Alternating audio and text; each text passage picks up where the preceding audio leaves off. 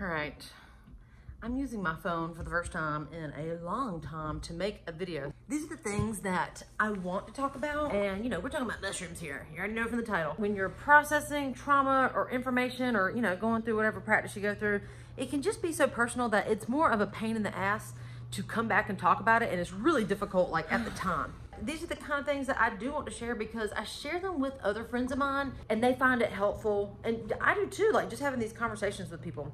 So why not talk to everybody? Just a little backstory for a moment. I have been dealing with intense back pain for a long time.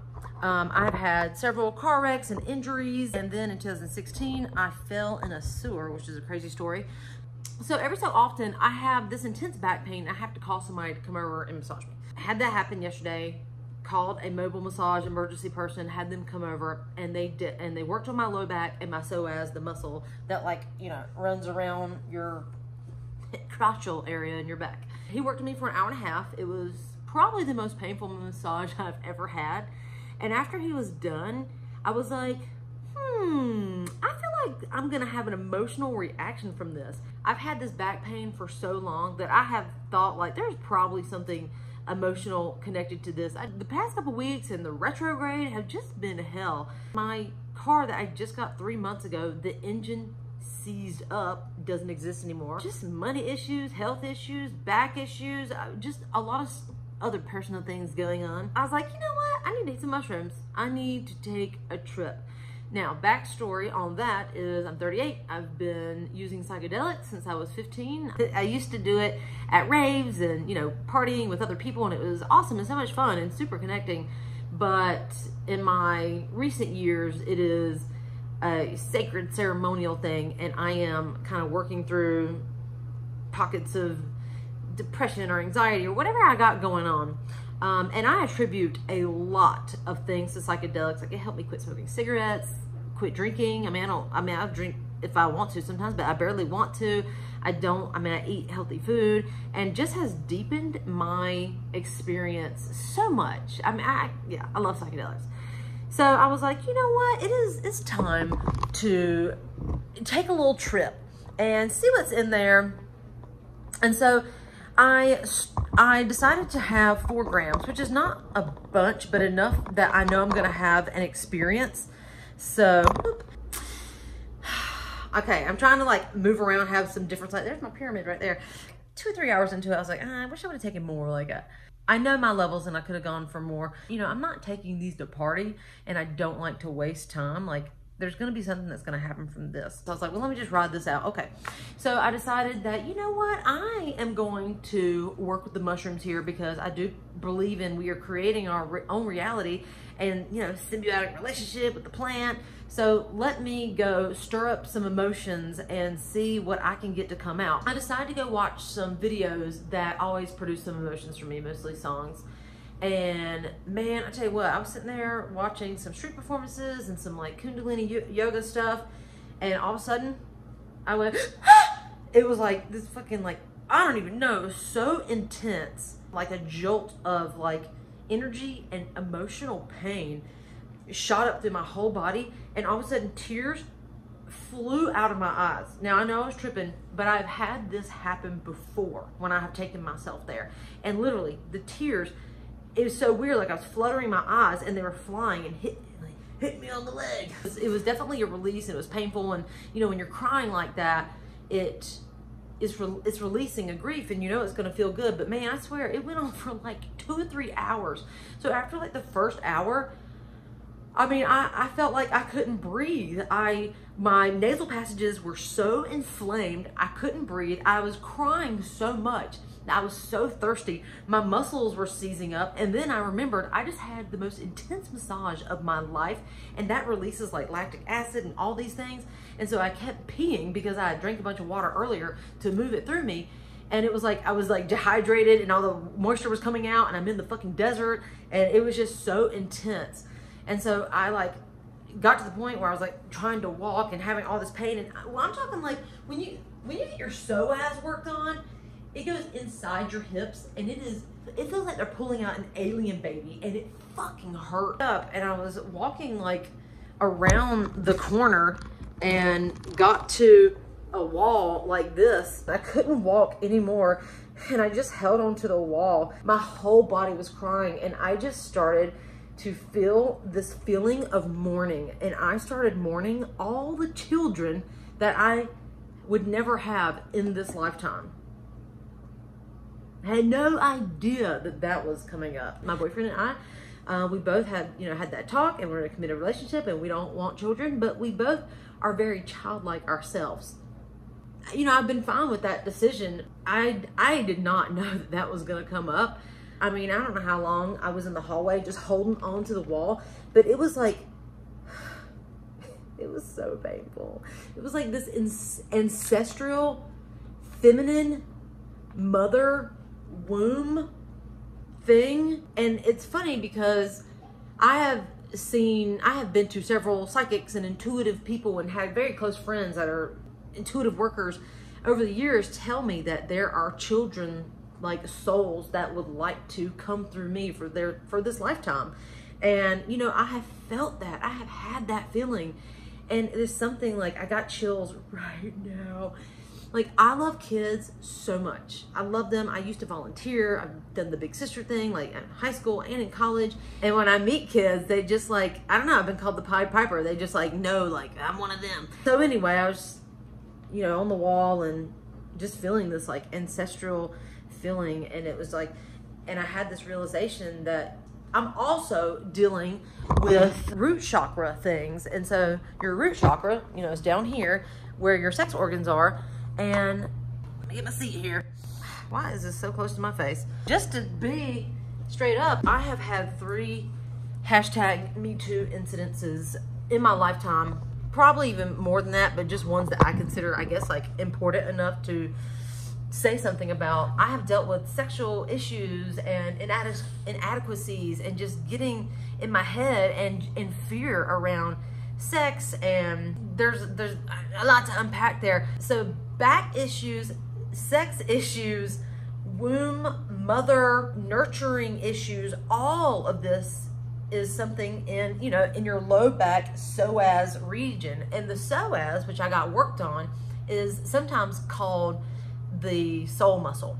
And I mean, there are so many articles on it. People talk about like trauma that you store in your body. And think about it. One of my injuries that I had with my back falling in the sewer, it was fucking traumatizing, like emotionally, not only like being in a sewer and like having to be pulled out, but just like I lost my job. I mean, it was one thing after the other, and just going into this depression. When you have that kind of emotional stuff in your head, I don't know how to explain it because I'm not a scientist. I have listened to enough stuff. But it's just like when you think stressful thoughts in your head, and they will make your hair fall out, or give you autoimmune stuff, or make you have a heart attack. Like, your thoughts connected with emotions, these chemical things that happen in your body produce weird shit around your body.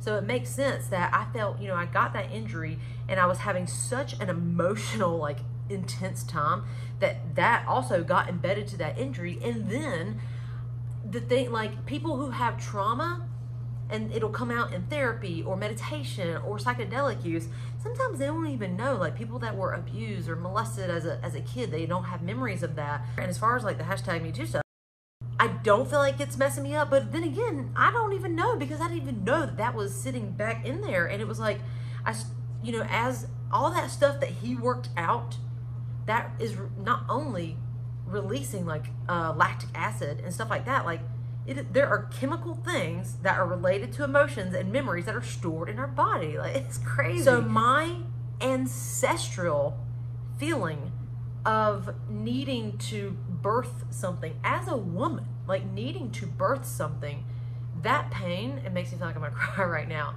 came up so intense. I don't want to cry because I've already cried so much and I'm dehydrated. I love children. I always want to be around my sisters who have kids, or my best friends who have kids. Of course, I refuse to move back to the Southeast because I fucking hate humidity and I love mountains. You're able to look at these things and I'm like, okay, like I brought that up, and it got so intense that I had to take myself out of that. And so I had to like turn on something funny and watch something on TV to be able to catch my breath, and like my nose was so inflamed. I couldn't breathe. I couldn't drink. I kept peeing. I was like moving all this lactic acid out I was just a fucking mess. So I finally watch something funny to calm down, and then I, you know, turned that off and was just thinking like, okay, like, you know, I'm not trained. I am not like trained in knowing how to move work, but I've been doing it for so many years that I know a few things. And I know like how to pull up my emotions, and then how to look at them, and then how to self-soothe. And one of the things that might sound kind of cheesy is like I have learned how to give myself hugs to where it feels amazing. Like it feels like someone is hugging me. It feels super supportive. And so I gave myself some really big hugs, and I was like, hey, you are worthy. You are a nurturer, and whether you have earthly children here or not, you are a mother of sorts. And I've always felt that like Mother Earth, and I've always been that way with every relationship. I want to nurture and help people and be there for them and be compassionate, and that's what my mother was for me. And I know I'm very lucky everybody doesn't have that, but you know, even when I see mothers in the grocery store, I just have this like reverence for them. I don't know, I get emotional like that. And I guess I was allowing myself to feel that reverence for myself. Like, you know, I am a nurturer, and like there are things in society as a woman, they tell you that if you did not procreate, like what is your life worth? You become a old bag or old hag, or like people want to have children for their legacy. And I know even my mother, Mom, I love you, told me 2 days ago, like, don't you want to have children? I'm scared you're going to have an unfulfilled life. And she said that to me many times, and I have thought about that. But you know, that is something that I cannot take outside opinions. It is something defined within myself. And so the work with the psychedelics, which is just so beautiful, is that, you know, I showed myself self-love, and it's like, I believe that we are all one. There is one vibration running through everything, and I am experiencing that. And that this child or children do not have to come through me. I feel like that is my ego speaking, but that we are all one. And I would love to get back into volunteering just to be able to be a positive role model for children wherever I am, putting attention on it and putting love on it. So yeah, I wanted to share about it last night after the experience, but I looked like I had been beaten in the face because I had been crying for so long, and it was just such an intense experience. But I wanted to share it because, well, one thing, you know, being a woman who's decided to not have children and what this means to me, but also just talk about psychedelics because they're fucking amazing. And you know, I was supposed to be in school right now getting my master's in psychology to be on my way to becoming a psychedelic therapist, and I had some life changes that happened in the past few months that has either stopped or halted that. I'm not sure which, but like I said, I've been doing them since I was 15. They are wonderful and amazing. You know, they're not as taboo as they used to be. Granted, I've been living in like, you know, Denver, where they're decriminalized, and more studies are showing how they open different parts of your brain. You can perceive more colors and emotions and express things and just pull back from your day-to-day stresses. And that's part of the reason why I do it, just to hone in on what's important. Like, stop worrying about this, or, you know, social media, or like this money, or I need this thing. But it's just like, hey, wait, why am I here? For me, is to feel good for as long as possible. And what that means is taking care of my body, mind, and soul, but definitely this physical vessel, and to have as much fun as possible. And there you go. And be good to people. And that's the most important thing. So yeah, I just had a beautiful experience. You never know what's going to come up. And that is another thing that I just want to say is be open to new experiences, because we can be so closed-minded. And if you keep doing the same things all the time, you're going to get the same results, and you're not going to have growth because you're going to stay in comfort. And I'm sorry, I'm pointing at you and I'm pointing at me. All I know is we all have a limited perspective and perception because we've been in this thing. But I'm getting chills right now because I know this is true, that there are, you can say the universe has so many more surprises, or people have so many more, and experiences have things to teach you that you just don't know. So you got to be willing to do things. I'm not saying do psychedelics. I'm saying like be brave in, like, you know, work, love, career, you know, a secret passion that you want to do, whatever it is just be willing to keep growing, because why the fuck not? Why the fuck not? Why? Life is a bloop, just a bloop, over in a minute. So anyway, I got a wedgie. That's my vlog. I just want to start talking about more real experiences, and you know, it's part of my process. I'm gonna tell you this story another time. I had throat issues for about 8 or 9 years, and it was because I would silence myself. And that is all, it's all connected to so many things. It's so much fun, but I'm just gonna keep challenging myself to talk right and to let things flow and just continually say, fuck it. So anyway, thank you so much for watching me. I appreciate you. All right, you're having a great day. You're having a great day.